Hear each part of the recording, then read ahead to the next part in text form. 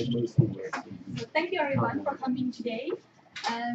We are having Hunter Watson for a speaker today. Hunter Watson is a PhD candidate at the National University of Singapore, working under the supervision of Professor Dvāravatī.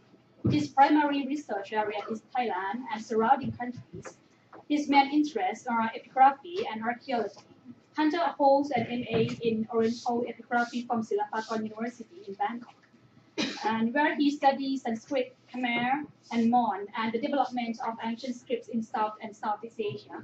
His doctoral research is an investigation of Dvāravatī and neighboring cultures, with a focus on script development and art artifacts, including Dhammachakras, Sema stones, votive tablets, coins, and ceramics, as well as settlement patterns and interaction sphere in ancient mainland Southeast Asia. And we were pleased to have you today, and thank you for staff of Southeast Asian Academic Program for funding this event.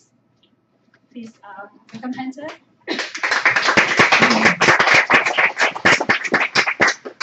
Thank you. I'm glad that all of you could make it here this evening, and I would like to thank the organizers for giving me the opportunity to come present my research for you. In the back, can you hear me all right? Okay, if I get too quiet, just flag and I'll try to speak a little more loudly. So we're going to talk tonight about the first millennium of Thailand.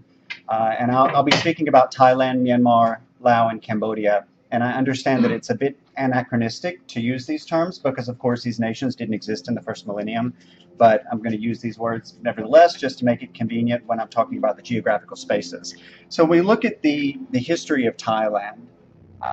Really, the earliest Thai kingdoms, we generally view them as being around the 13th century. And everything before that is seen as the pre-Thai period, which, of course, most Thai scholars tend to pay less attention to. They're more interested in Sukhothai and Ayutthaya and what came after that. But the few centuries before this are often referred to as the Lopburi period in Thailand, mainly because they don't want to call it the Khmer period. But the art and iconography in that period, as I'm sure most of you are aware, is more related to the Khmer cultural sphere. Before that, we call the Dvāravatī period. And the dates of the Dvāravatī period haven't really been nailed down. There's a lot of debate about what it is, and it's usually identified as being related to the Mons, or the Mon ethno-linguistic group. But there's a lot of debate about Dvāravatī. What was it? When was it? Where was it? Scholars debate about which terms to use when they refer to it, and how big it was, and how cohesive it was of a society. And also, scholars debate about, exactly where the center of it was, or if it had a center. And so this evening, I won't be answering these questions, but I'm going to try to explicate the debates on this topic a little bit for you, and tell you a little bit about Mon inscriptions in Thailand. So for my impression, and I say here my current impression, because as I learn more and more, I allow my ideas to be flexible. I don't want to be inflexible, so when I find new evidence that indicates something different than what I thought before, I'm happy to change my ideas on it. What I think now is that Dvāravatī was a specific urban center. I think it was a specific site, and I think it was quite possibly at Nakhon Pathom. I think that Dvāravatī we use as a term to refer to a cultural sphere of sites on the lower Central Plain of Thailand, which had a very similar material culture, and I think that it dates roughly to the second half of the first millennium. So again, my name is Hunter. I'm from the United States, but I've been living in Thailand for about 15 years. And I did an MA at Dvāravatī University in epigraphy. And after that, my Thai professor said, leave Thailand. And so I didn't want to go too far. And so I went to Singapore. And I'm currently working on a PhD at the National University of Singapore. I'm in the Department of Southeast Asian Studies, but as she mentioned, I'm focusing more on archaeology. And the focus of my dissertation, I still want to work a lot with inscriptions, so I'm looking at the development and the spread of scripts around Thailand, Laos, and Cambodia in the first millennium, and I'm also looking at other types of art artifacts and settlement patterning and ceramics and other things that will kind of help to contextualize the spread of writing throughout the region. So Dvāravatī, this is a Sanskrit term. Dvār means door, and for those of you who haven't studied Sanskrit, you might see that Dvār and door are strikingly similar phonetically. And this is easy to explain because Sanskrit and English are both in the Indo-European language family, and there are actually a lot of cognate words between these two languages. Wati is a feminine case-ending name that we see for goddesses and for rivers and for sites all throughout South Asia and Southeast Asia. So some people try to translate Dvāravatī as a gated city or a place which is a gate into something. I don't think this is really necessary. I don't think there's any need to try to say, oh, this name implies that it was a site that had walls and a gate, even though if it was an important center, it may have had some sort of fortifications. But I don't think this is necessary because a lot of other ancient place names in the region of Sanskrit origin have other meanings which we don't take literally. So Amaravati was not an immortal city. We think of Singapura, Simha, the lion city. We know there were no lions in Southeast Asia. So, for example, Singburi and Singapore were not places where they had lions. Petraburi is not a location where we find diamonds, and it's not a lightning city. And so the same thing with Dvāravatī. I don't think there's any need to take it literally. On the contrary, Sanskrit was a prestigious language in the past. And so Sanskrit place names were borrowed into Southeast Asia to raise the significance of these sites. And many of the place names that we find in Southeast Asia are repeats of places which were already used in India. And even in the region of Southeast Asia, these place names got repeated. And so from inscriptions, we have seen the name Dvāravatī in records in what is now Myanmar and in Cambodia, referring to sites which we don't associate with Dvāravatī in central Thailand.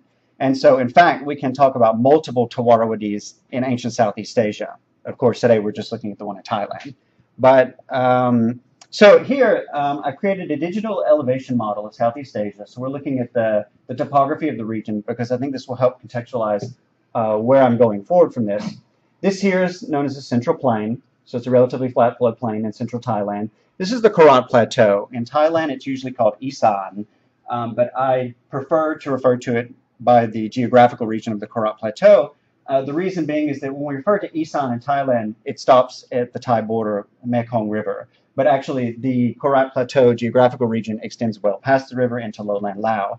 And many of the artifacts and the objects that we find related to the ancient culture on the Karat Plateau, they're found in both what is now Thailand as well as in what is now Laos. And so I just look at this as a cohesive area of the Karat Plateau.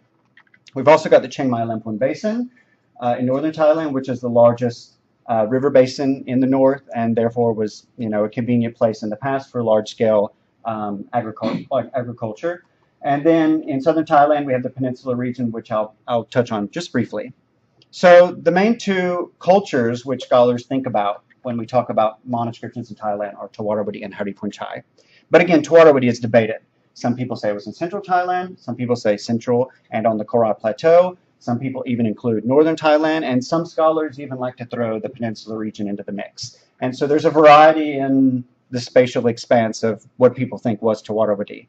There's also debate about what sort of society it was. And the root of this really comes down to the art historians and the archaeologists. Because the art historians and the archaeologists are looking at different things. And so when they look at the thing they're studying and they say the Dvāravatī period, that may not match the period set forth by the other field of social scientists. Then Haripunchai, there's less debate about. Haripunchaya was a later kingdom in, kingdom I use loosely, of course, in northern Thailand here. So looking at inscriptions in Thailand, we find inscriptions written in a variety of languages. Most of these are in Thai Khmer, Mon Sanskrit, and Pali.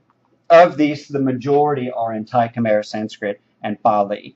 And it is for this reason that most people in Thailand who study inscriptions, they prefer to study these languages. When I was doing my MA, my paleography professor pointed out that there were quite a number of old Mon inscriptions that had been found.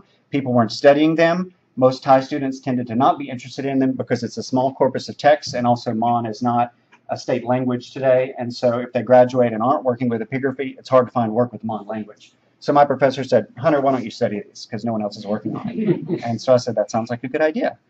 So let's look at Mon inscriptions. So again, just a overview here. We've got Myanmar, Thailand, Laos, Vietnam, and Cambodia. Mon inscriptions we find in 6 different geographical areas, 3 of them in modern Myanmar and 3 of them in modern Thailand. And when I began my study, I said, I'm going to study all of them. And my MA supervisor said, slow down. He said, let's narrow the scope down. because I was limited in time, he said, let's just focus on what's in Thailand first. And so there are a lot of Old Mon inscriptions in Myanmar. I haven't studied them too in depth, and my presentation today will just be focusing on the evidence we found in Thailand.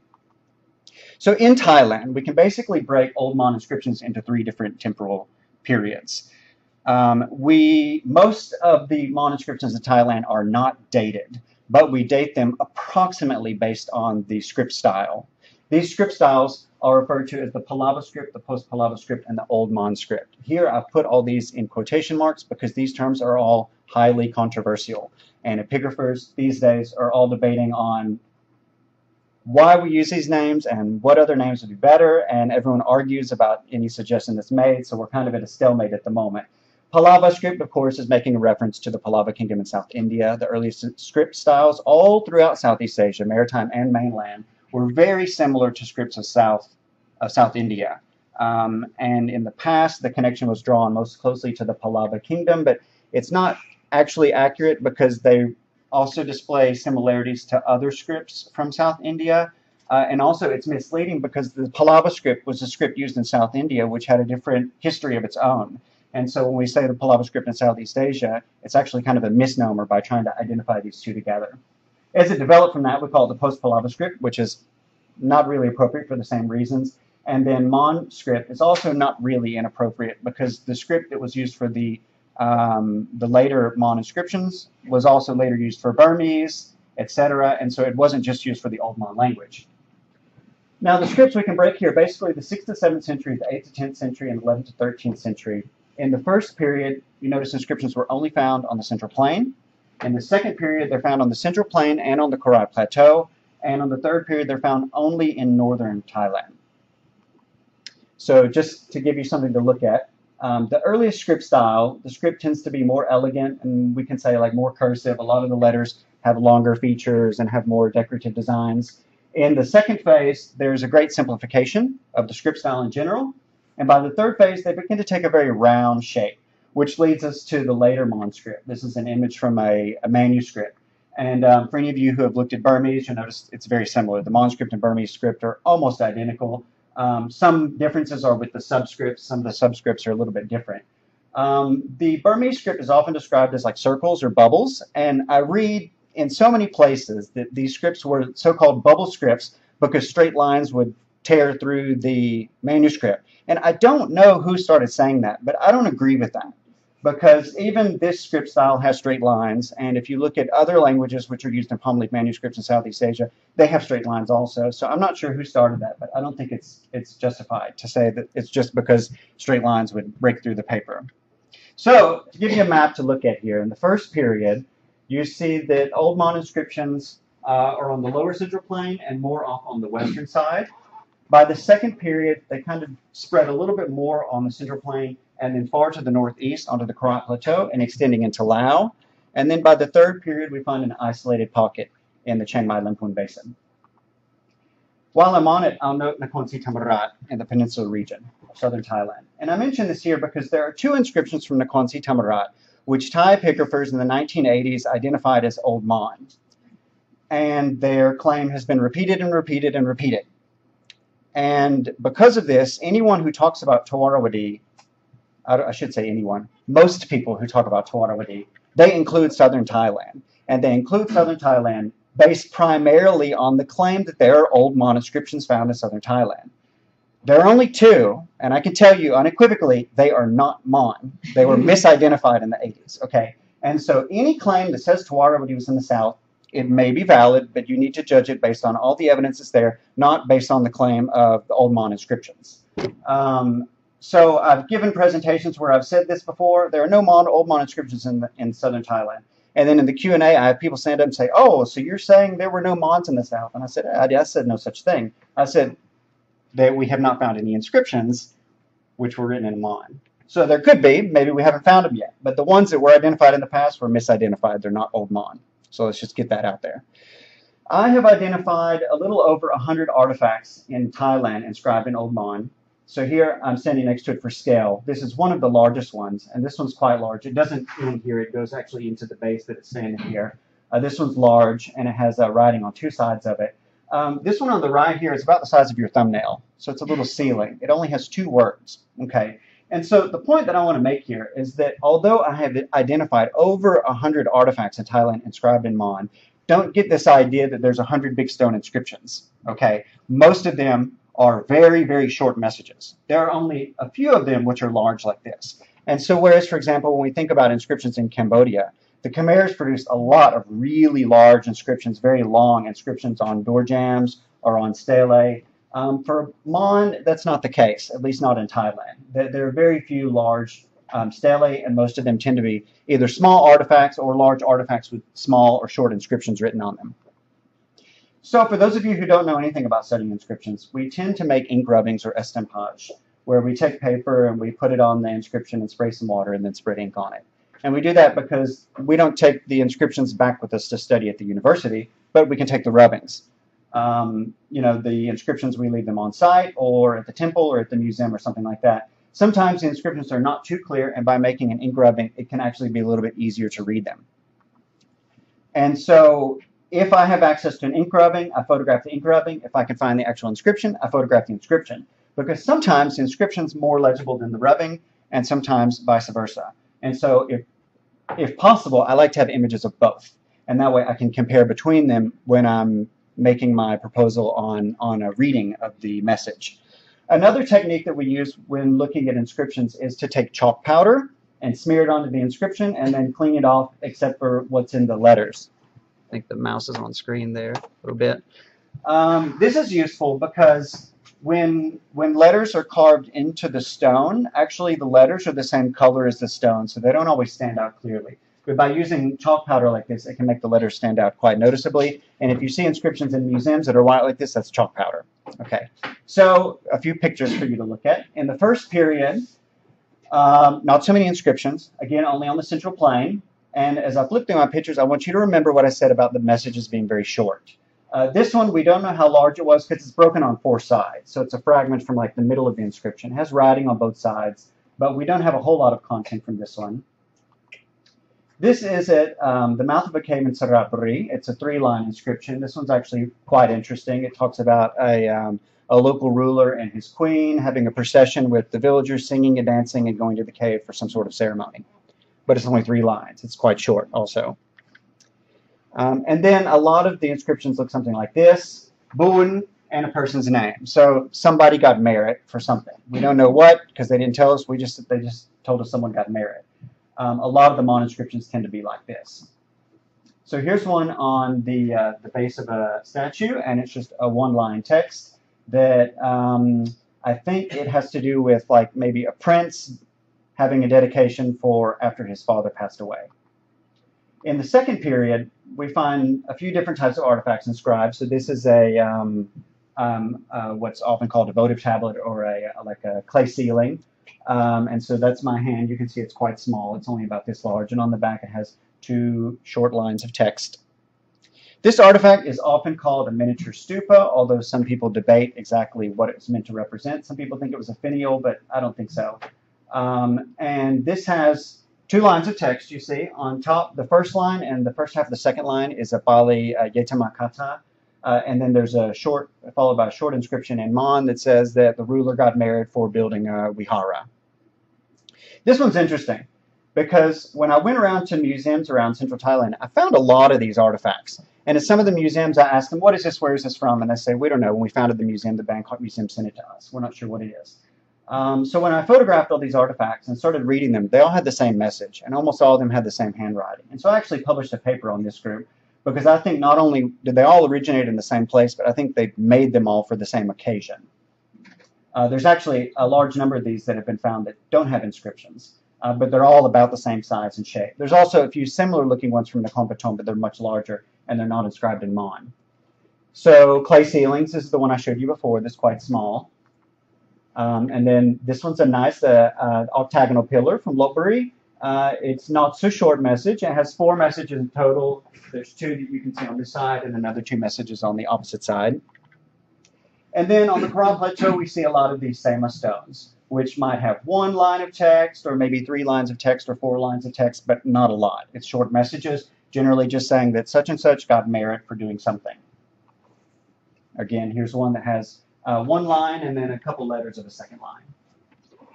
Some of these Sema stones are decoratively carved. This one has a motif on top, and then in the center here you see a larger figure and a smaller figure seated. And below them there are two lines of text, which I've enlarged up top here. And then there's this Sema stone also, which is the only Mon inscription in Thailand which has a numerical date, which neatly fits right into what we would classify paleographically 8th to 10th century, and this is the 8th century. There are a few of the other Mon inscriptions from northern Thailand that have dates, but not numerical dates. It has astrological dates. So this is the only clear date that we have written on a Mon inscription in Thailand. On the Karat Plateau, we also have a number of these clay ceilings. This one's about 10 centimeters tall. And on the back, it has an inscription, not etched, but written with a red pigment or red paint of some sort. And most of these, the paint is kind of worn off. But I plan to go back to the museum and try to take new photographs and maybe process it with de-stretch and see if I can pull the color out a little bit more. We found a lot of these. They're all from the same site, all from Mahasarakam. In the third period, again, inscriptions we only found in the north.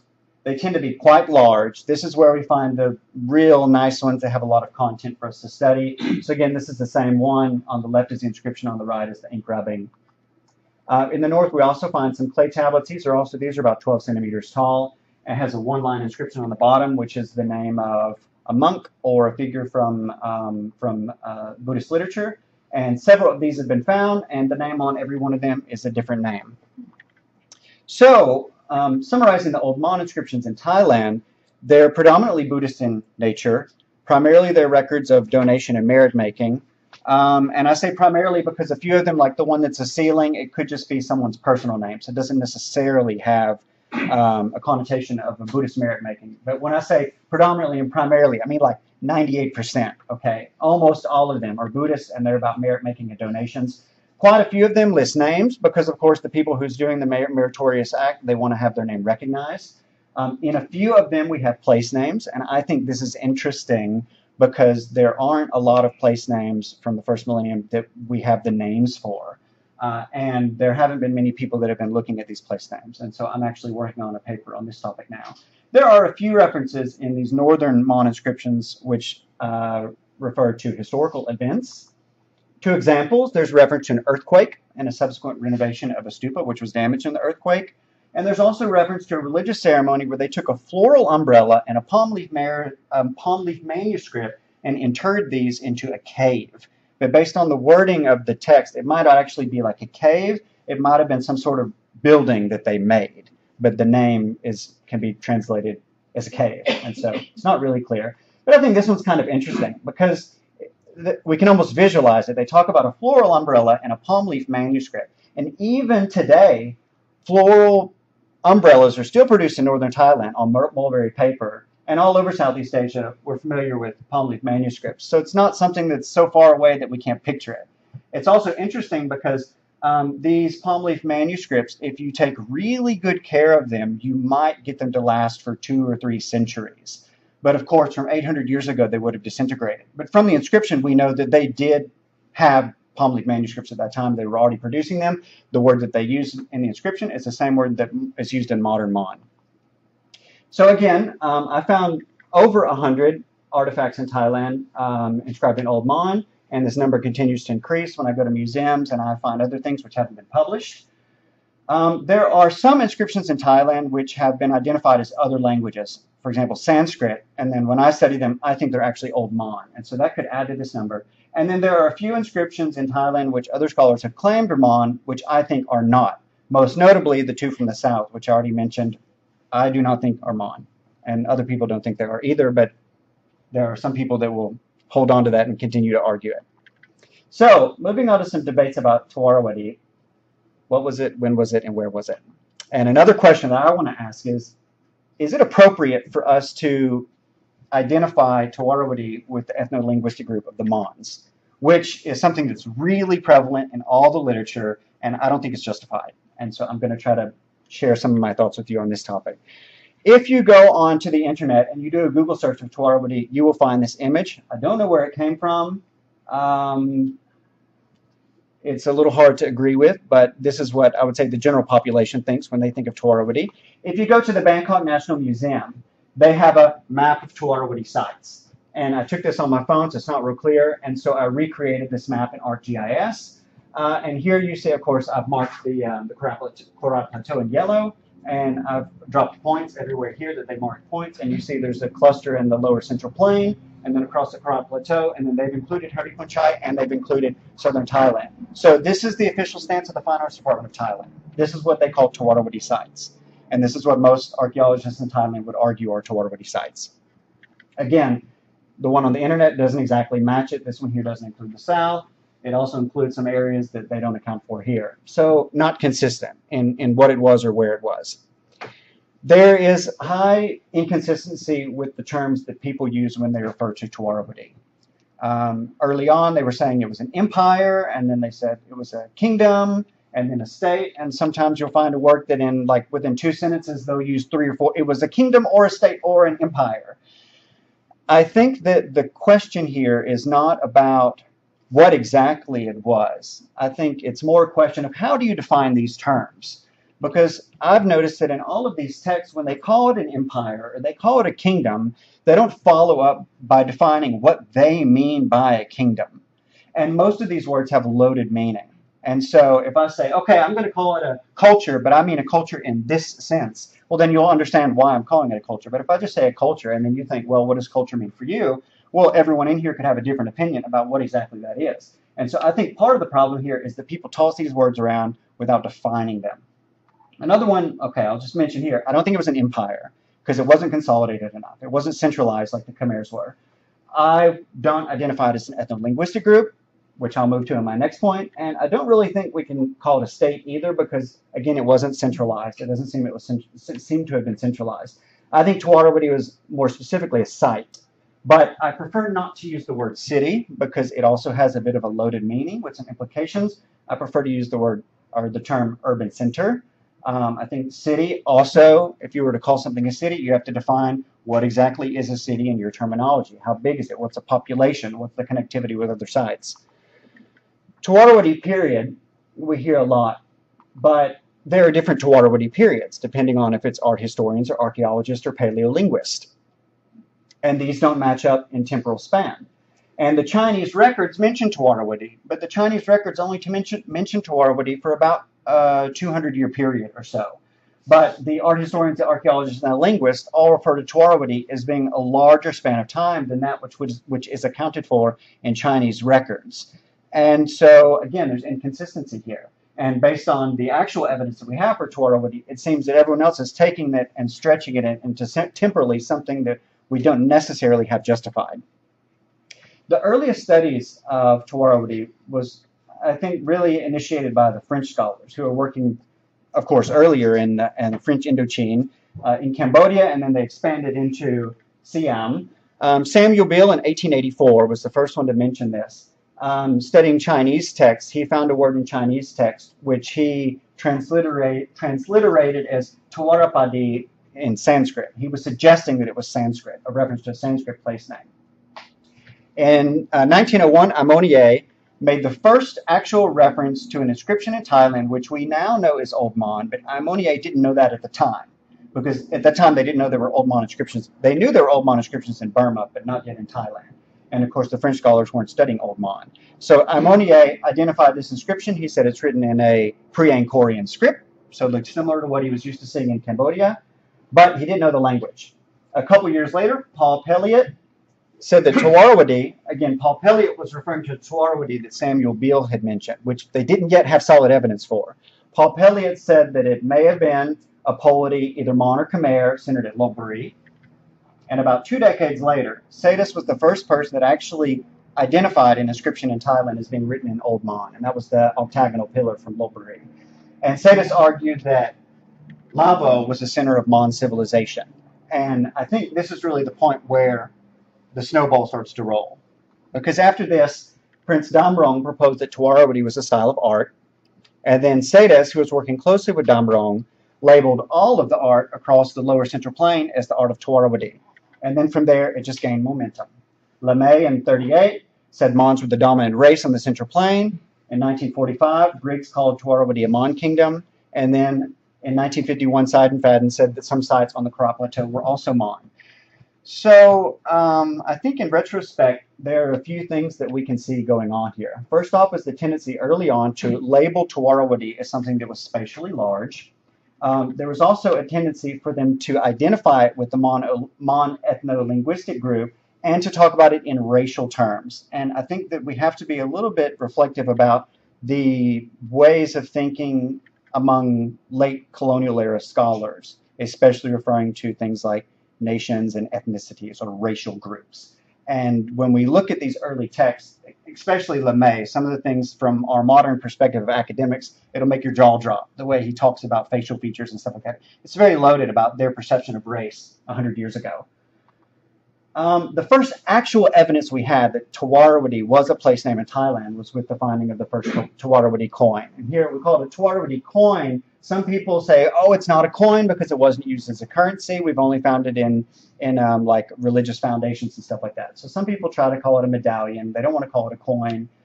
For me, I don't think that's a very serious debate because we can speak about commemorative coins, which are struck for ceremonies but not used as currency. So I don't think that's too particular. So I call it a coin or medallion, whichever one. So in 1964, there were two of these published, first published, and Beale using Sadis's reading and translation of Sri Dvāravatī Swara Punya. Iswara is a lord. Sri Dvāravatī can be a personal name or a place name. Sri, of course, is auspicious, and Bun is merit. And so this can be translated like the merit of the Lord of Dvāravatī. One thing that's notable about this, every publication you will read says that this is actually a Sanskrit message, which makes perfect sense because Sri is Sanskrit, Dvāravatī, Iswara Punya, all four words are Sanskrit. For me, I'm almost inclined to call it a Mon inscription. And that may sound counterintuitive, but all of these words would have been words which were borrowed into Old Mon. And from my experiences with studying ancient languages and languages in general, once a word is borrowed, it belongs to that language, even if it originated in another language. And so even though all of these words were from Sanskrit, once Mon borrowed in, and Mon would have used them as Mon words. Now, the reason I think that it might be Mon instead of Sanskrit is there's no conjunctions, there's no declensions, it's not following proper Sanskrit grammar, which is very abnormal. And so I'm more inclined to think it could be Mon. Any paper you'll read that mentions these calls them Sanskrit, but recently I've been working with Peter Skilling, and he agrees that it's possible to consider it as being Old Mon. So after this find, Sadis jumped back to his 1925 claim, and he said, aha, here we have cold hard evidence. And Sadis said that Dvāravatī was a Mon population that spoke Mon as the vernacular. And since then, no one has really challenged him. It's just been repeated and repeated in the literature. These coins have been found a lot on the Central Plain, kind of scattered around. Most of them are in private collections, and we don't necessarily know that they're all authentic, and we continue to find more and more reports of these. Looking at where Dvāravatī was, there's actually two questions. Where was the urban center of Dvāravatī? Because I'm not inclined to think that Dvāravatī would have been the name that was used for like a kingdom or an empire, and a specific city would not have also had that name. We see the tendency in Southeast Asia in the past that the name of a city gets projected to the larger society. And so I think Dvāravatī must have been a specific site. But then we can also ask the question of what was the spatial extent for the culture for which it was a part of. And I say it that way because we don't necessarily know that Dvāravatī controlled all the spatial areas where we find material culture which is related to Dvāravatī. So here's a distribution of where we have found the coins. And here on the map, I've actually used an image from the coin. And the reason I did that was because this map that I saw in the Bangkok National Museum had done that. They had actually taken images of coins and marked these as their places. And I found this is misleading for two reasons. Because on the map in the museum, they say map of Dvāravatī sites, but they don't explain to you. When I first looked at this map, I said, oh, these are the places where they found coins. That's not the case. That's not where we found coins. We've only found coins at this place. And it's also misleading because it includes northern Thailand and southern Thailand, and there's a lot of debates about whether these were actually part of Dvāravatī. There is debate about where was the major urban center. Some people think it was Utong, some people think it was Nakhon Pathom. There's evidence that Utong was older, and it was certainly a very important site early on. And so, like early in the first millennium, Utong may have been an important site, and then later in the first millennium, Nakhon Pathom may have become a more important site. A lot of people tend to think it was Nakhon Pathom because there's a lot more evidence of the Dvāravatī style art from there, and also the site was larger. Karen Mudar, 2 decades ago, she did a study of moated settlement sites on the Central Plain, where she looked at the size of the moats. And looking at the size of the moats, she broke them into a ranked hierarchy based on size. And among her ranked hierarchy, she identified 5 centers, which would have been large. She called them like large regional centers. And she identified Nakhon Pathom as by far the largest site. And so she said if we have a ranked hierarchy based on the size of the moat alone, it would seem to indicate that Nakhon Pathom was the top dog in the region at that time. There are some things which we can debate about her argument, but it does fit in with a lot of what a lot of other people think. And I tend to think that Nakhon Pathom probably was the most important site in the late first millennium. So here, stars are the places where we have found coins. And again, here we have Utong and Nakhon Pathom, both of which we have found Dvāravatī coins. On the map, I included here Lopburi. At Lopburi, we have not yet found any Dvāravatī coins. But I threw it up here on the map because some people argue that Lopburi was Dvāravatī, or that Lopburi was the most important site. I tend to not agree with this for the main reason that we have a coin that reads Lawapura.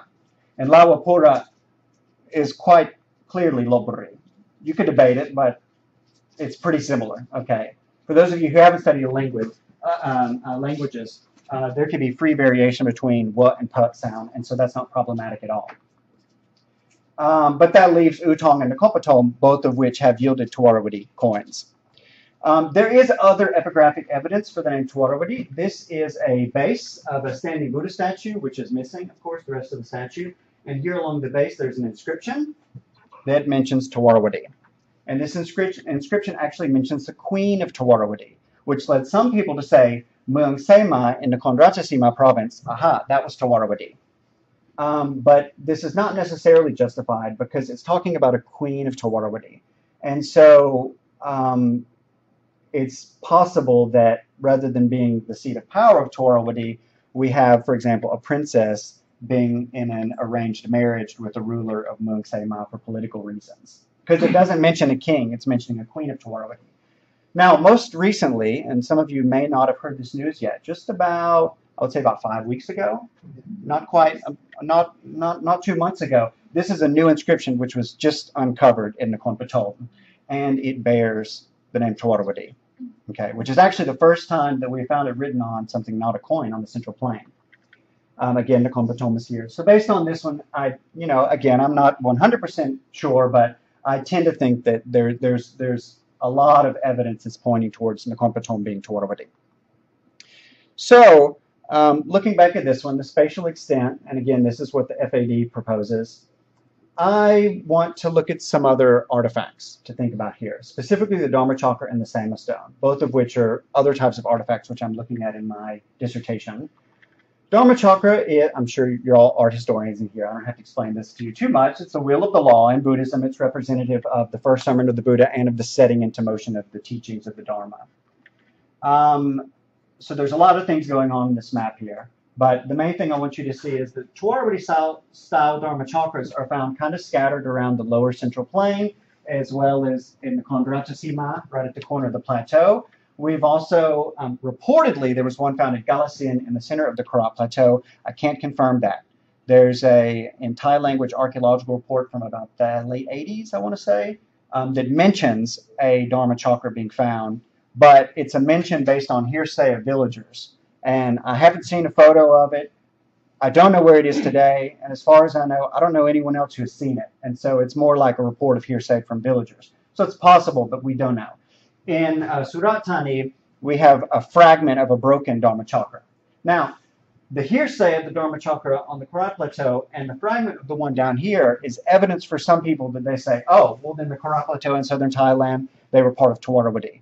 And I think that's kind of getting ahead of ourselves. I think that one piece is not indicative that it was part of the same cultural sphere. Clearly, they were in contact. It's possible that it was sent as a gift or it was purchased. I mean, we don't know, and that's something that would need to be discussed. But if we wanted to say that the southern region was related to the Central Plain because of the Dharma Chakra, I would say we would need to have more than one. The same applies for the Karat Plateau. So clearly, these areas were in contact, but I think that the isolation of the Dharma Chakras relatively to the Central Plain tends to indicate that Dvāravatī cultural sphere was probably, for the most part, on the Central Plain. If we look at Sama stones from Pali Sima, These were Buddhist boundary markers used around the outside of the ordination hall. And on the Korat Plateau, these are found in large numbers. Many of them have like depictions of different Buddhist motifs. Some of them are inscribed. And for those of you who don't know Stephen Murphy, graduated here in 2010, he did his PhD dissertation on Sama stones on the Korat Plateau. A lot of sites all over the Korat Plateau have these Sama stones, as well as one at Phnom Kulen. There are 2 sites on Phnom Kulen Mountain, which I don't think indicates a spread from Phnom Kulen. I think that the culture there were some monks from the Korat Plateau that came down and established temples at Phnom Kulen area. None have been found on the Central Plain. And so while some people say, oh, the Central Plain and the Korat Plateau were part of a single cohesive cultural group, I think the fact that the Dharma Chakras being isolated, the Central Plain, and the Sama stones being isolated relatively to the Korat Plateau tends to indicate that these weren't a consolidated cultural sphere. These were 2 different cultures, is what I think at the moment. Something else that people use to justify the Korat Plateau being part of the Central Plain is the Mon language inscriptions. Because, of course, later there were Khmer language inscriptions on the Korat Plateau, but early on we see these Mon language inscriptions. And people say, oh, Mon language up there, Mon language down here, that's one group, and Khmer down here, that's another group. But we need to back up a minute, because on the Central Plain, we find inscriptions written in Mon and inscriptions in Bali. I don't want to say bilingual inscriptions, because most inscriptions in Southeast Asia, when we say bilingual, many of us, the first thing we think is written in one language and then the same message translated in another language. Those are found in Southeast Asia, but they're very rare. Usually bilingual means like a short text in Bali and then an unrelated text in a local language. Maybe like the invocation or something's in Bali or Sanskrit followed by the actual message. On the Central Plain, we find inscriptions written in Mon, in Bali, or in Mon with Bali. In what's now Cambodia, we find Khmer and Sanskrit. On the Korat Plateau, we find Mon in Sanskrit, not Mon in Bali. And so again, if we want to say that the Korat Plateau was the same cultural sphere as the Central Plain, then we would have to explain away why they were writing in Sanskrit and not in Bali. Okay, so again, I don't tend to think that the Korat Plateau was the same cultural sphere as the Central Plain. So a few things to explain as I conclude. So I want to re-summarize my views on Dvāravatī at the point. I want to share some of my ideas of what may be the root causes for the debates about Dvāravatī, and also want to challenge these views about Old Mon being the vernacular in the region. So again, I think that Dvāravatī was a specific site. I think it was perhaps in Nakhon Pathom. It seems convincing at this point. I think we can speak of a Dvāravatī culture, which is not necessarily the culture of Dvāravatī going out, but other places which had a similar and related culture to them, similar religious and social practices, similar material culture, which I think was isolated primarily to the lower Central Plain. We can also speak of Dvāravatī art, but this is what people in the past tend to view as having some similarities to Dvāravatī. This one I'm a little bit more skeptical of, because I think a lot of the Dvāravatī art, if we look at it closely, we can actually break it up into smaller subdivisions. So I don't think it's not necessarily a cohesive group. Now, for the cause of the debates about Dvāravatī, I think one of the main reasons that we have this debate is because we have almost no epigraphic records of other place names from the region from the first millennium. So we have a lot of archaeological sites, but we don't have place names. And if we compare that, for example, in Cambodia inscriptions, we have a lot of place names. So we know this one's Ishanapura, Yasodharapura. You know, we know the names of sites, so we can kind of like fill in the map, the dots on the map, so we can write the names out for them. For ancient Thailand, we can't do that. We have almost no place names. So then, and the place names we do have, it's not easy to pin them down to a precise site. Like, for example, Dvāravatī. We don't necessarily know which site it was. So I think what happens is, since we don't have many place names, is the few place names we have, they tend to get absorbed and be used as the art styles or the kingdoms or the empires, and then they get projected to a wider region.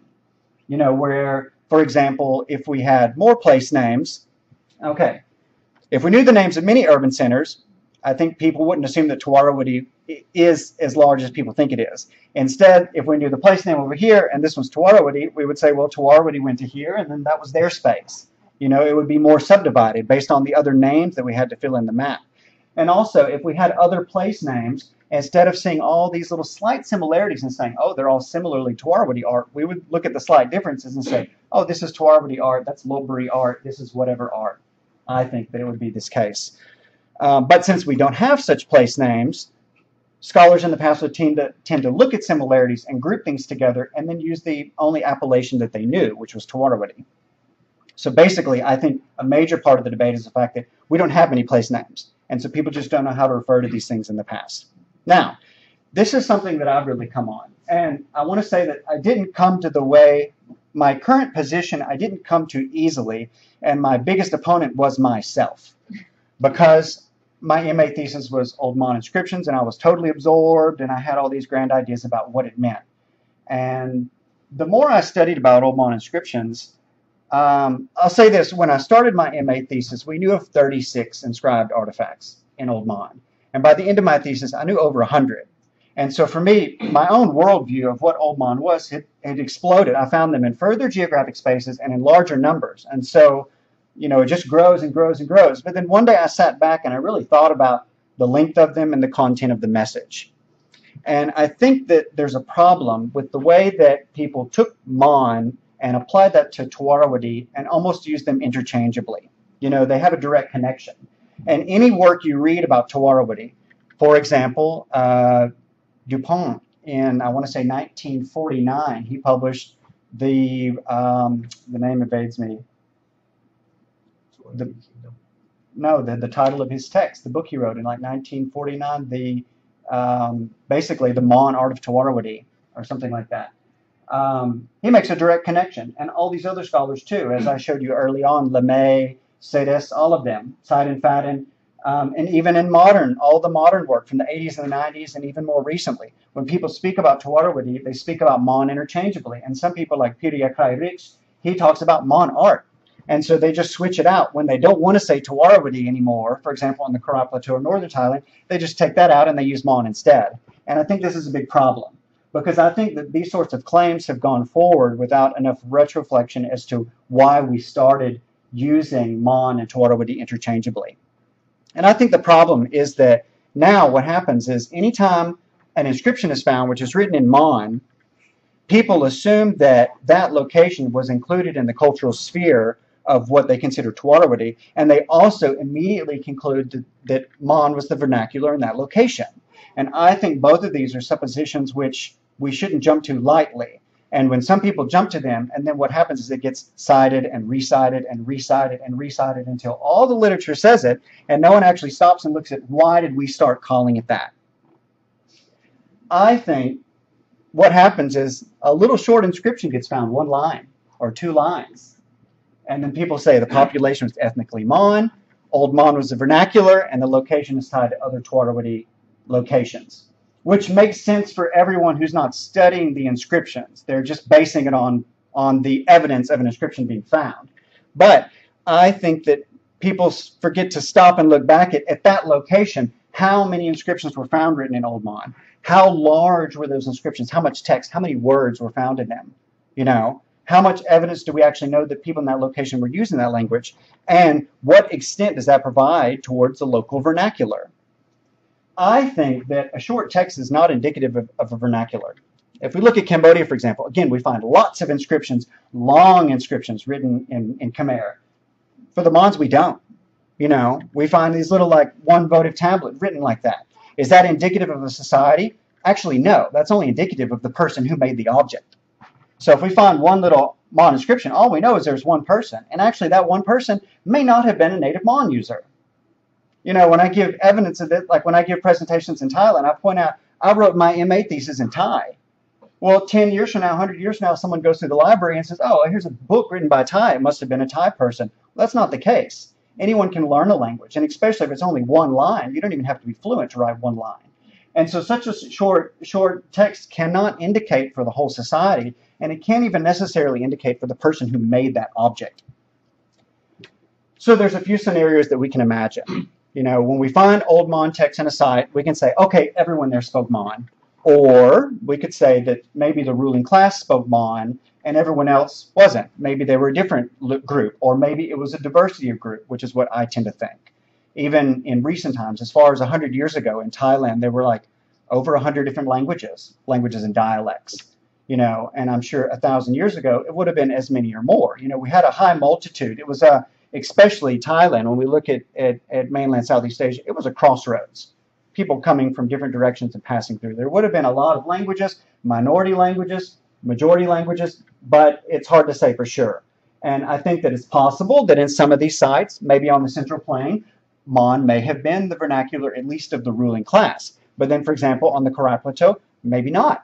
You know, maybe it was only an ecclesiastic language, but not a spoken vernacular. So this is just sometimes, and I try to think of different variations, and I think, for example, of the monastic literati. So we know in the past that most people probably couldn't read and write, except for the monks. The monks could read and write. But an ecclesiastic language is not a vernacular language. We know from all over these regions, we find inscriptions in Pali and Sanskrit, but we do not assume that the local population spoke these languages. Because we say, oh, these languages are from a foreign land. But we say, oh, Mon is from here. Oh, so there must be people who are here speaking Mon. Why does that have to be the case? It's easy to imagine, because all of these old Mon inscriptions we find, they're all religious. They're all about merit making. They're all about Buddhism. These were made by monks in a religious context. A literate monk doesn't represent the whole society. And even then, as is the case now, monks move around for study purposes. And so I can imagine a scenario, for example, let's say hypothetically, the Central Plain people did speak Mon, but the Karai Plateau they didn't. And you had monks from the Central Plain go to center up here, and the local ruler said, okay, I'm going to make a merit, make an inscription for me. So you could have had a monk from the Central Plain that spoke Mon and a populace that didn't. Or even you could have had monks from the Northeast that came down to the Central Plain and learned a little Mon, and then they went back, and they might not even have been fluent in the language. Because again, the texts we find are very short. Okay, so my point is that there's no evidence of other written languages before Khmer, of course, in ancient Thailand in the first millennium. We don't have any evidence of other written languages. So people tend to use that as the reason to say, okay, the population was Mon. But I don't think this is necessarily justifiable, because we can't take the lack of something to give us the conclusion for something else. So in closing, I'm not saying that Mon was or wasn't the ancient vernacular. Okay, so the way I've been moving this, it almost sounds like I'm saying it wasn't the vernacular. And that's not what I'm saying. It may have been. Maybe. Okay. The Mons, if we want to talk about ethno-linguistic or racial groups or something, they may have been the majority in some or many of these sites. But my point is, I don't think any of things are necessarily the case. But when you look at the literature, they're all is like de facto, like obvious, you know, it's just repeated without being questioned. And so what I'm arguing is that there's a lack of evidence to support the commonly repeated claims about ancient ethnicity and language usage, which leads to further confusion and controversy. Again, part of this being because the early period of the studies of Dvāravatī and Mon began during the late colonial period, and the way we think about race and ethnicity and all these things as states and societies, it's changed. And so we have to have a little bit of, you know, reflection when we look at all of these old texts on the claims that they made. What were those claims based? What's the actual evidence we have to deal with? And that was the, you know, that's the pill I had to swallow in my studies, was after studying Mon, I had to step back and say, maybe it wasn't the language, maybe it wasn't the lingua franca, maybe it wasn't the vernacular or something like that. But nevertheless, it is indicative of a cultural connection across the region. And I do think there is merit to continue studying Old Mon. So with that, I'll conclude. Thank you.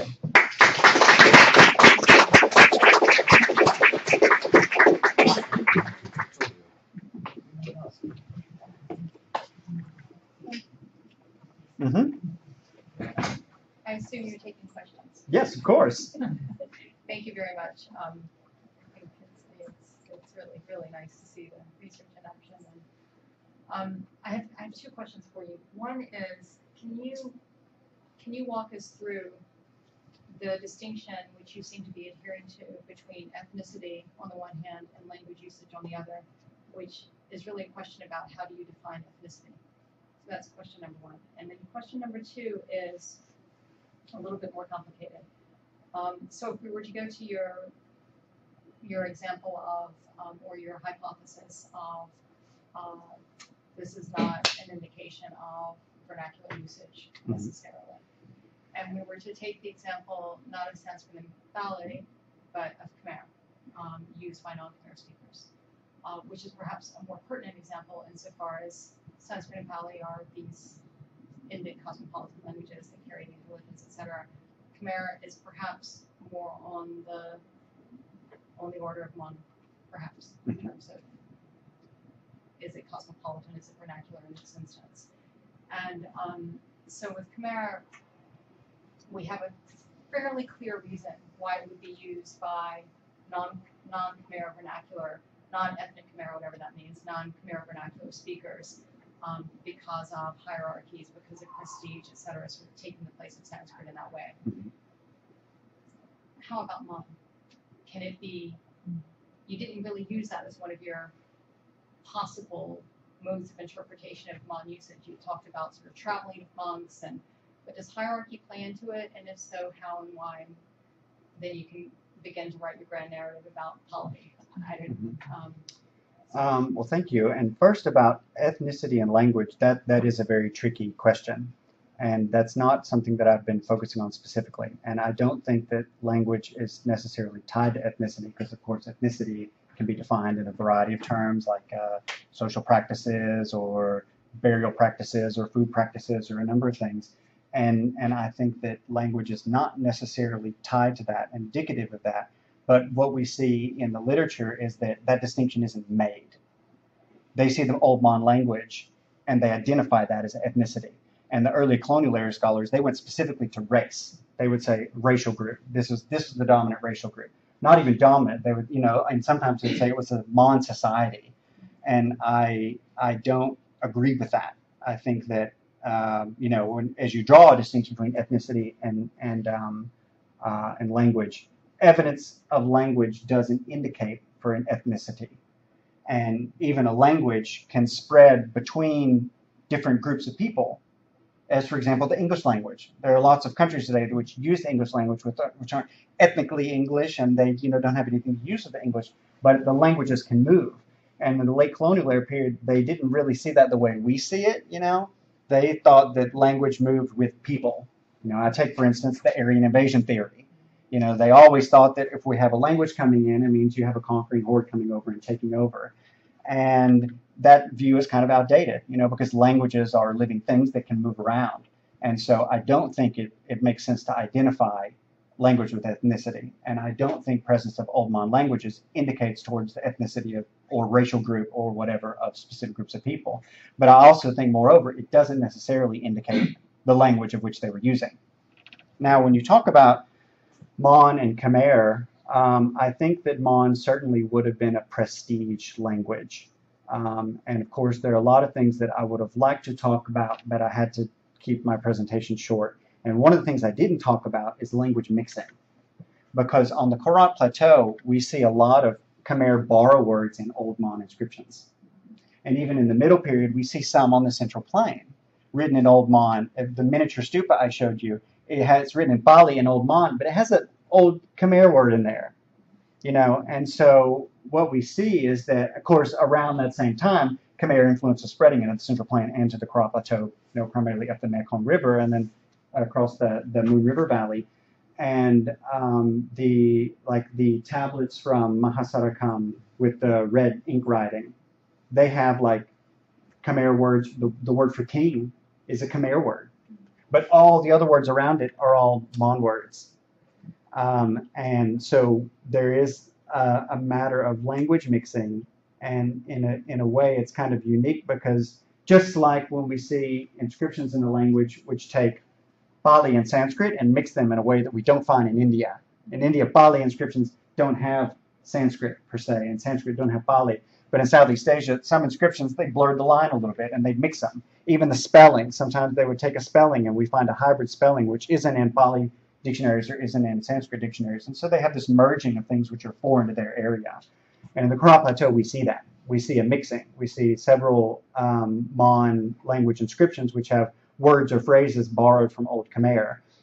And so definitely, I think it was a prestige language. That would also, to me, indicate, could be evidence that the Korat Plateau wasn't necessarily Mon speakers, if they're willingly pulling Khmer language in. Something else to think about is that any areas where we have Khmer going into that area, they still had long text that had narrative text with lots of vocabulary and lots of things said, whereas these Mon inscriptions don't.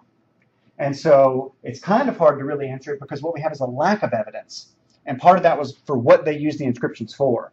The old Khmer inscriptions were used to record details, record, what was donated to a temple in terms of manpower and resources or something like that. The Mon inscriptions normally don't. They give us almost no detail. It's almost always just a personal name. They got merit. Sometimes they say what they got merit for, but usually they don't. And so we don't have much vocabulary. We don't have much narration. We don't have a lot of description. And so it's not really indicative of language usage necessarily. We might have the word merit and a couple people's names. And so by the structure, we can identify it as Mon, but they're not really showing us that they were using the language. And so it's hard to say, but I certainly do think that it would have been a language of prestige, which also might have been why it was important as an ecclesiastic language, possibly.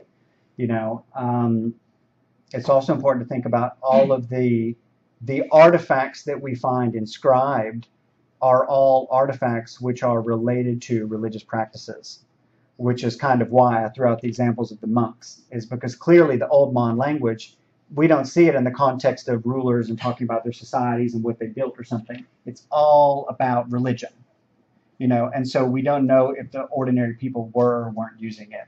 But I certainly think that any of these major languages in the past would have been, there would have been a matter of prestige in borrowing them and using them.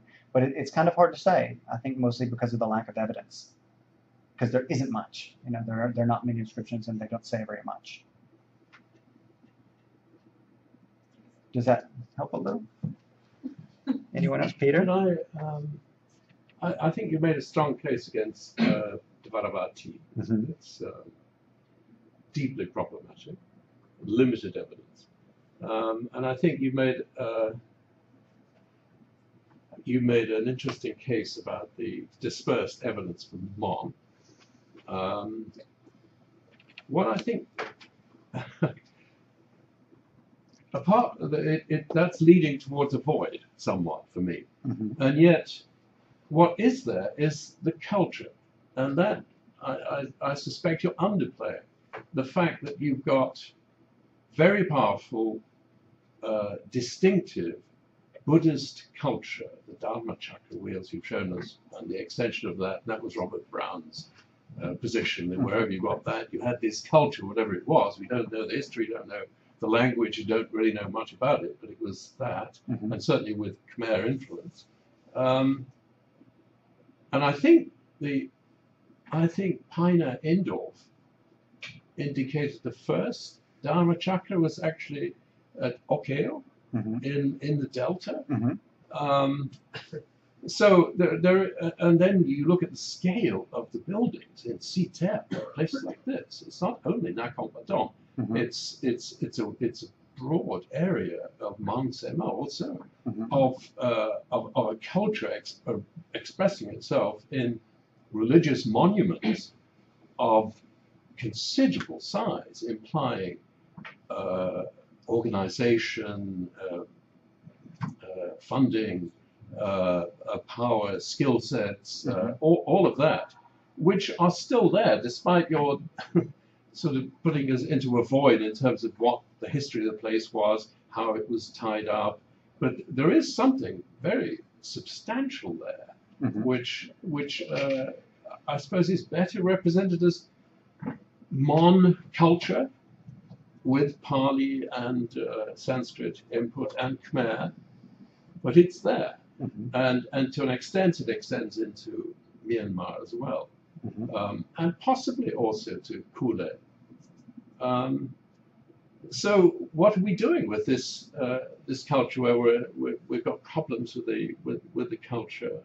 We don't have problems with the Buddhism, that's fairly consistent, and the architecture and the art forms. Now the early Buddhist art forms are fairly common across a bigger area than what we've been showing us on the maps. But isn't there a culture there which maybe not a coherent culture, which the scarcity of language tends to undermine?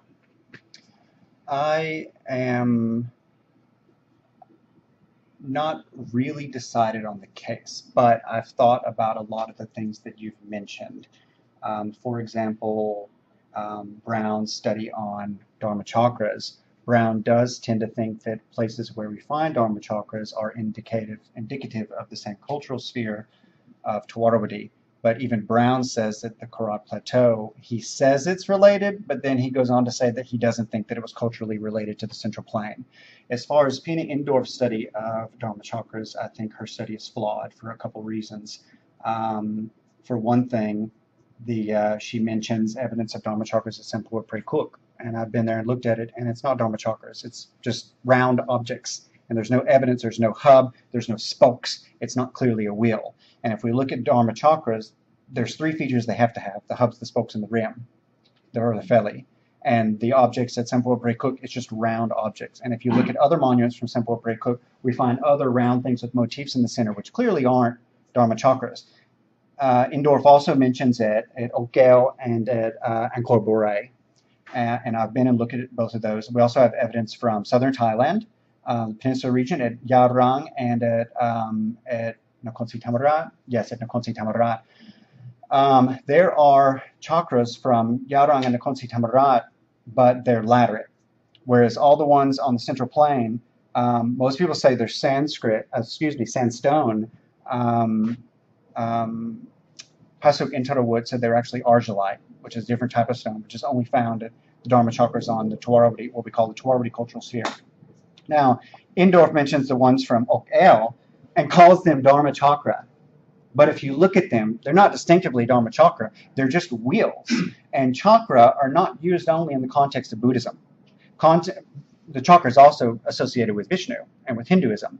And we find other symbolism of chakras related to out of the Buddhist context and the Hindu context of Vishnu. And like if you look at the one at Angkor Borei, it's very simple in appearance. It has spokes and it has a hub, but it resembles nothing like the Dharma chakra of Dvāravatī.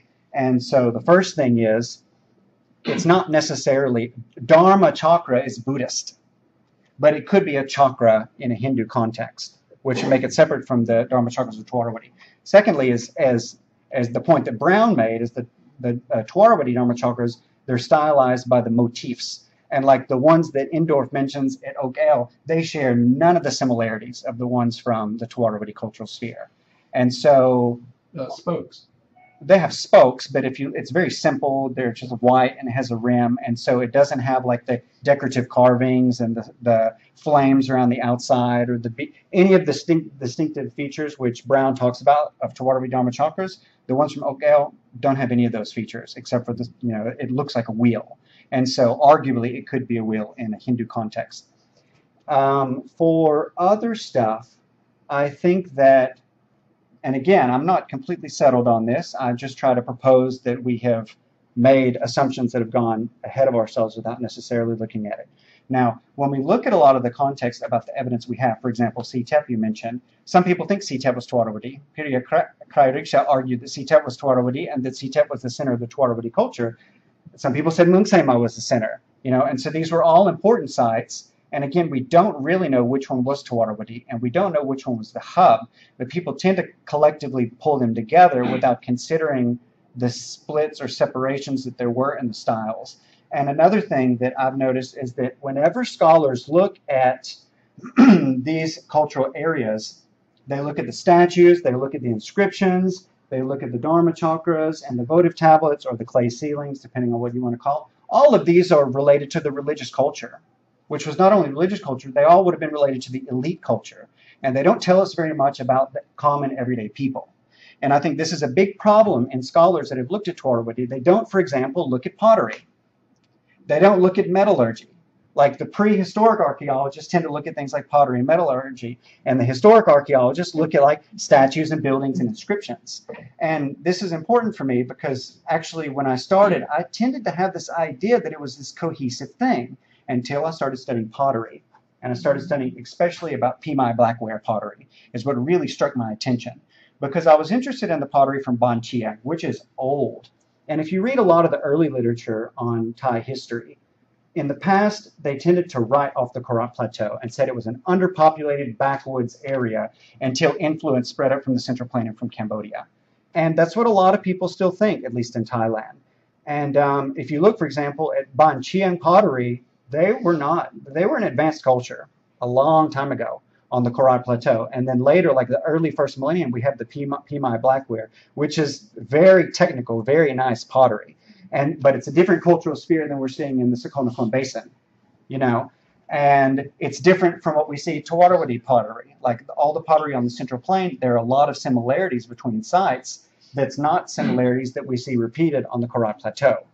And so, and again, I'm not saying it is or isn't. I'm saying that we have to look a little more broadly at the other types of evidence. We have to look at the beads. We have to look at what are the metallurgy sites, where's the stuff coming from, what things were being traded, and we have to look at the pottery, and we have to consider all these things together instead of just looking at like the religious art alone and trying to think that that can be indicative of the whole society in the past. And so, again, I'm not really arguing for one side or the other. I'm just saying that if you look at the literature, people kind of tended to jump the gun a little bit and jump to these conclusions without really looking at as many things as we should be looking at, I think. And it's difficult, you know. I think, again, when you talk about Mung Se Ma was a big one, Sitet was a big one. We don't have any names. Even we have the name, we have Dvāravatī, we have Sri Chanasa. Some people think Mung Se Ma was Sri Chanasa. Some people think Sitet was Sri Chanasa.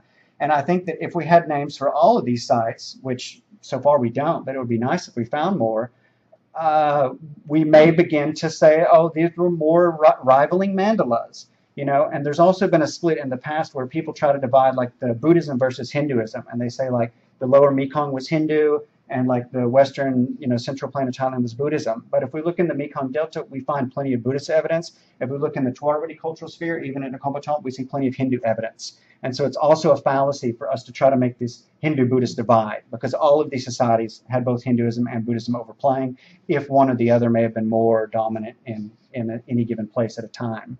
And so I just think we have to be reflective about the wider range of evidence and considering it's difficult, you know, because there's not a lot of material culture evidence that we have. There hasn't been a lot of excavations, and a lot of the excavations which have been done in the past, they either weren't systematic or they weren't published properly. And for example, in Thailand, there are quite a bit of controlled excavations which have been published, but they've been published in Thai, and this stuff has never been translated into English. So it's only accessible to people who are literate in Thai and able to gain access to the archives. Yes, ma'am? Yeah, I was just wondering, I know you talked about Thailand and the Mon findings there, but if you move over the border to Myanmar, it's not your specific field right now, but you must have looked at some of the Mon inscriptions. Mm-hmm. And are they also similar? Are they all religious? Do they express the same things as in Thailand? Or if they are different, can we then think of there's a different relationship between the Mon inscriptions from Myanmar and their relationship to the general populace? That's a good question. The Mon inscriptions in Burma, we can kind of split them into three groups, Pegu, Pagan, and Taton. And they're all dating kind of like later. Although there are some inscriptions in southern Burma that date as early as the 6th century, like the Gokun cave inscription is probably about 6th century. The script looks very similar to the cave inscription at Saraburi, which we date to the 6th century.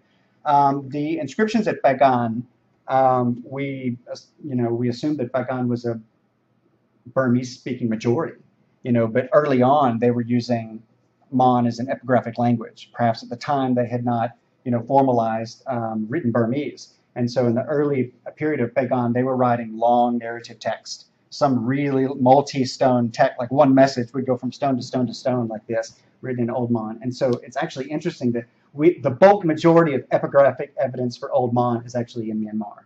And a lot of it by groups who weren't even, you know, speaking Mon as their main vernacular. In southern Myanmar, we find more, of course, Bagan period is a little later. Taton period, there's stuff, some inscriptions which date to an earlier period. One problem is that in Myanmar there's been less excavation, and so a lot of stuff that may be there, we don't know of it yet. And some of it has probably been looted out and gone into markets or stuff like that, so it hasn't really been properly documented. But things get found even now continuously. You know, you'll see on Facebook or something where they're digging at a temple and they uncover a bunch of like votive tablets or something like that. So there actually is quite a bit of evidence for Old Mon in Myanmar. A lot of it that I've seen, like on tablets, for example, the content is quite similar to that we see in Old Mon inscriptions we found in Thailand. The structure, the script, the language is quite similar. Some people debate this because we know that the Mon language was present on both sides of the Tanao range. And so, you know, some people in the past have tried to say, oh, all that was Dvāravatī. Or there was something over here at the same time. Or maybe they started on this side and moved to that side. And all these things we can't really say because there just hasn't been enough research done in southern Burma yet. But that's certainly something that now that Myanmar begins to open up, that's a topic that we need to look more into. And so hopefully in the future we'll have more information on that. Any other questions?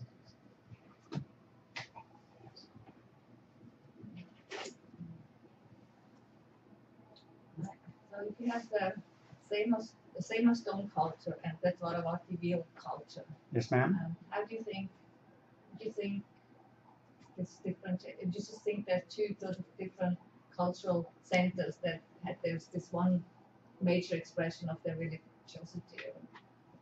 Or could you explain a bit more about this? I think that the point I'm making is that many scholars in the past have tried to look at similarities, for example, in the statuary, and tried to consolidate the Central Plain and the Kara Plateau as a single cohesive group.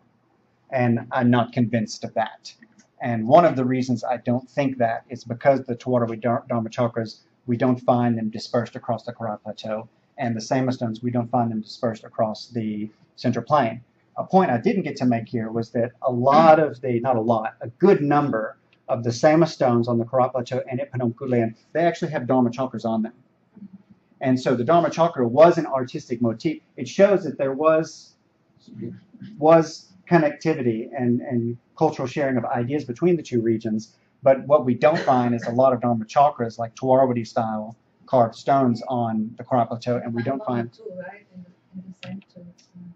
Reportedly, Yeah. well, at the southwest corner, we find several in Muang Say Ma area, and then reportedly there was one from Galasian in the center of the plateau, but that's not confirmed, and it's only one.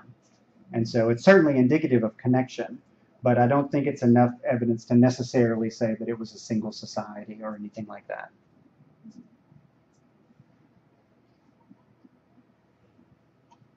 Anyone else? There is no other language apparent. Mm-hmm. It's Mon, you're questioning whether that was a liturgical language or a widely used language throughout this huge space. But there's no sign of any other. Minor ones perhaps in communities in mountainous areas, but not on the plain.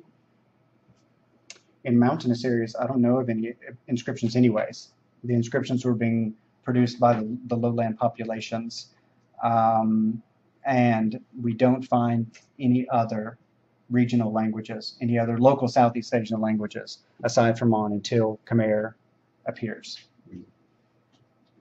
So no, only Mon.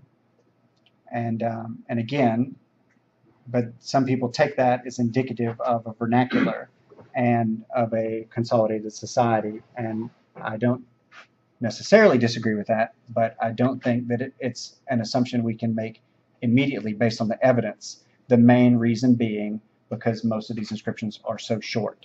And so I don't think it's necessarily possible to make assumptions about the society based on such short messages and such scattered out. Like many of these locations on the Kara Plateau, there may be only one or two. Like one or two Sama stones that have one line on them. And so the point that I'm making is that although they may have been Mon speakers there, that alone shouldn't be enough evidence for all of us to just immediately accept that they were Mon, or that it was a Mon society, or that they were Mon vernacular. The problem I have, again, I'm not saying they weren't. I'm just saying that I think we get ahead of ourselves by assuming that they were, based on the limited amount of evidence that we have.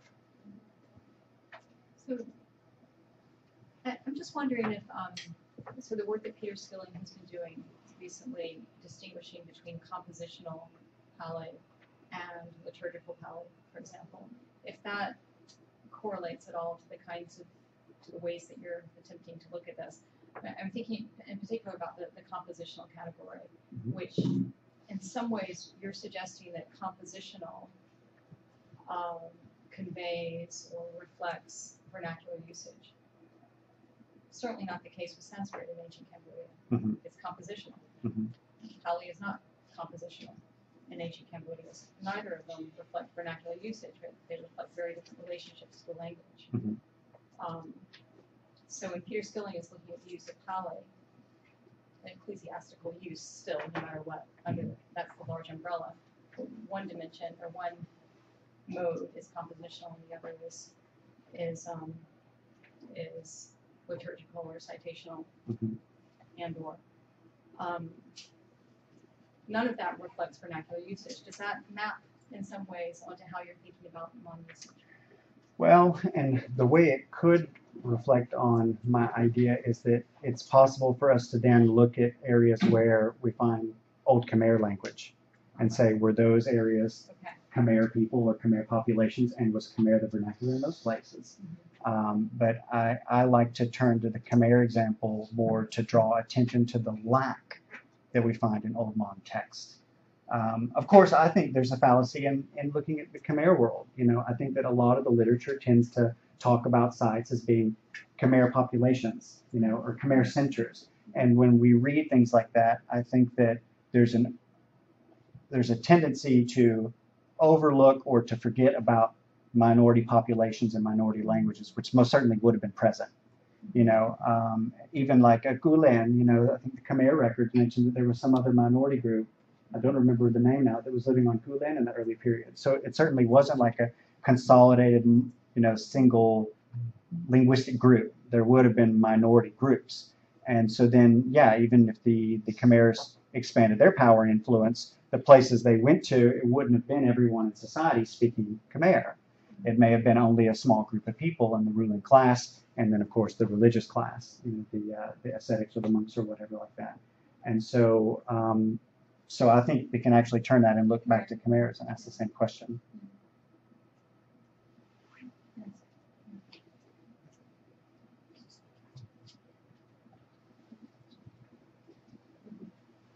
Any other questions?